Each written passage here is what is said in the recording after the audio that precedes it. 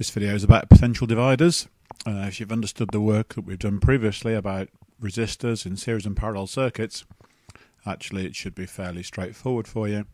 Not a lot to add really, we've just got to do circuits where we've got two resistors and they are, as it says, dividing, they're sharing the potential difference around the circuit, and look at specific applications of these, for example in circuits measuring temperature or light levels. So we're going to look first of all at some circuits just to see if we can understand the context for this lesson. So often what happens in GCSE is people imagine, yeah, I know about how to measure temperature. I need a thermistor, so here's my thermistor.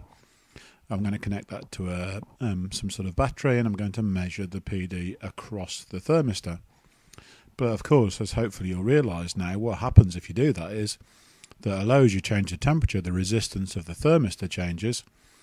Right? If it's the only thing in the circuit, then the EMF of the supply will be equal to the PDs around the circuit, the sum of the PDs around the loop of the circuit. Well, here it is, 9 volts there, all 9 volts are here. The current's changing, but the PD across the thermistor isn't. So if your computer or whatever you want to use, your circuit is linked to this thermistor, this is effectively how it knows what the temperature is. So it doesn't know what the temperature is because this voltage isn't changing. Okay, so what you need to do is you need to have your thermistor, but you also need to have another resistor in the circuit, and these two resistors are in series.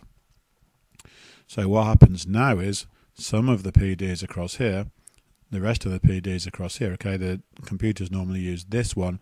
This, as you'll see, will go high when the temperature is high. So if the temperature is high, the resistance of this is lower. We get more current in the circuit because the total resistance is lower. You get more current, which means we get more voltage across this resistor. Okay, explaining the voltage across this resistor is quite hard because, okay, the current is increasing, but the resistance is decreasing. Therefore, working out what happens to the current is a bit tricky.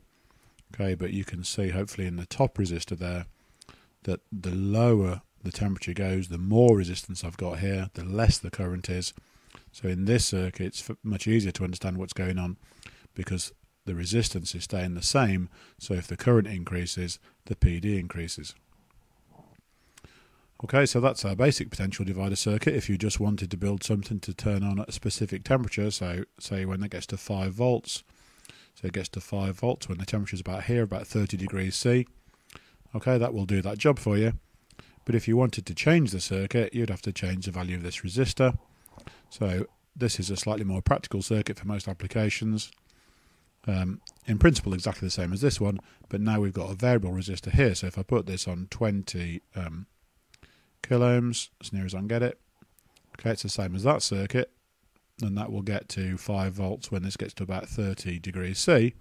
But if I decide that, you know, I'm using this to control the temperature in a building and 30 degrees C is a bit hot for turning heating on, and I'd like to turn the heating on when it gets to 20 degrees C, okay, then I can just adjust this variable resistor and find a suitable value so that this is 5 volts. Okay, so I need a 28.5 kilo ohm resistor. Okay, so this just makes the circuit controllable, but in principle it's the same as this circuit. We're dividing the potential between these two resistors.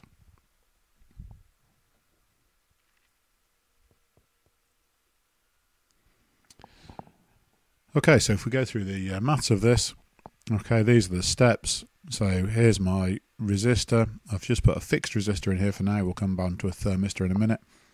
Put a fixed resistor in here. The first job is to find the PD across the 5 kilo ohm resistor. So here it is. How do we do that? Okay, hopefully long ago you've lost the idea that we can do 9 volts because we've seen a voltage around here that's shared between these two. Hopefully you're not using any dodgy ratio methods. It'll work sometimes and sometimes it'll make you go completely wrong. Okay, let's do it properly. So we work out the total resistance in the circuit. 10 plus 5 is 15 kiloohms. Then we work out the current in the circuit. V over R, we've got 9 volts across the whole circuit. So 9 divided by 15 kiloohms gives us 6 times 10 to the minus 4 amps or 0.6 milliamps. And then work out the voltage here. Well, we know that 0.6 milliamps is going around the circuit. So there's 0.6 milliamps through here across a 5 kilo ohm resistor, which gives us 3 volts. Okay, what happens if the resistance of the 10 kilo ohm resistor decreases? This is where we've got to explain again carefully. The total resistance of the circuit decreases, which means that the current will increase. And then if we worry about this part of the circuit, we've got more current through the same resistance. Therefore, this voltage here will increase. Okay, we don't need in these circuits, you'll notice that internal resistance has disappeared again from our considerations, but in this kind of circuit we certainly don't need to worry about it because the current is very, very small. We've only got 0.6 milliamps, so even if this is 9 volts EMF and it has got a little internal resistance, right, the lost volts here will be too small for us to worry about. Okay, here's a more practical application with the thermistor. So the thermistor would replace where we had the 10,000 ohm resistor. So the circuit's going to look exactly the same, but now we've got a 1 kilo ohm resistor and a thermistor. So at 20 degrees C, the current in the circuit will be the total resistance, which is our 1K fixed one, plus at 20 degrees C, if we read it off the graph, we've got 720 ohms. So 1,720, that should say. So this gives a current in the circuit of V. Well, we're connected to a 9 volt battery, so that gives us 5.23 milliamps. So the PD across the fixed resistor, our 1000 ohm resistor, will be the current times the resistance, so it'll be 5.23 volts. When the temperature goes up to 50 degrees C, then we've only got about 380 ohms. So we do the same calculation and we find the PD has gone up, beg your pardon, to 6.52 volts. Okay, so hopefully from those calculations you can see that the temperature is affecting the PD across the fixed resistor. How could you change it so the PD across the fixed resistor was 5 volts? Well, okay, you'll see that that's at 37 ohms.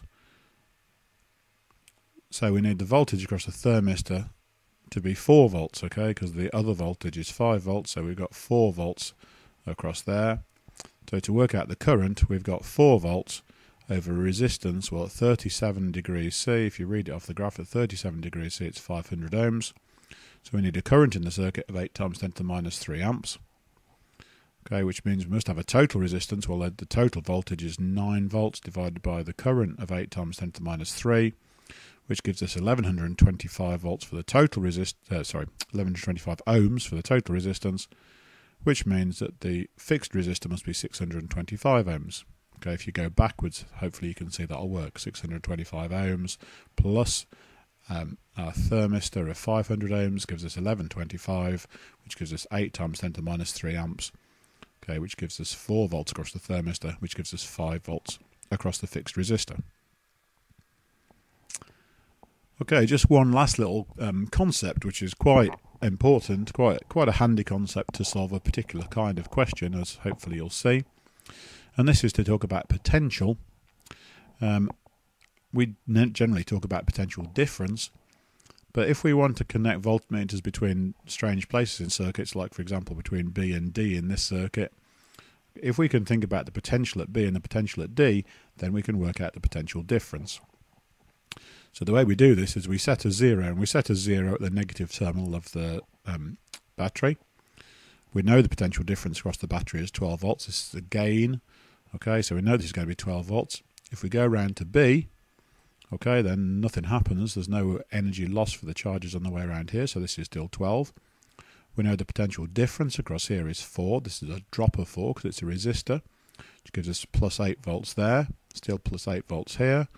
We lose 2 more volts, so we go to plus 6 volts, and then we lose the last 6 volts. Okay, so you've always got to check that you've got back to 0 by the time you get to here. So these are the potentials at a given point. So if, for example, we did connect a voltmeter between B, which was here, and D, which was here, we can see at B it's 12 volts, at D it's 6 volts, so the potential difference would be 6 volts. You probably could work that out from doing 4 volts here and 2 volts here. Okay, if you did it between C and E, okay, so here's C, 8 volts, here's E, 0 volts, so that would be 8 volts. Okay, again, you can see 2 plus 6 is 8, but as you'll see in the next question, sometimes it's quite handy.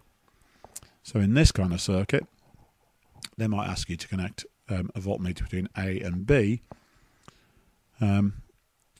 a bit harder to work out. So we've got a 12 volt battery.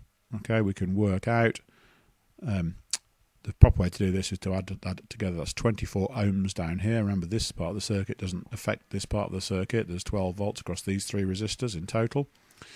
So the current down here is 12 divided by a total of 24 gives you half an amp. Okay, which makes that potential difference 3, that potential difference 3, and this one 6. Okay, in this circuit we've got a total resistance of 60 ohms, so we've got 0.2 amps going this way. So 0.2 times 24 gives us 4.8 volts there, 2.4 volts there, 4.8 volts there. So we can work out the potentials at various places. So this is 12, it's connected to the battery. Okay, it goes down to 9, down to 6, and then down to 0. If we do the same over here, 12 again there, we lose 4.8, so we've got 7.2, lose another 2.4, down to 4.8, that's 4.8, there's my check, it's got to be 0 here. So if you're asked to connect a voltmeter between A and B, A is at plus 9 volts, B is at 4.8 volts, so the difference there gives you 4.2 volts. Okay, and you can connect the potential difference between any 2 points if you know the potential at that point.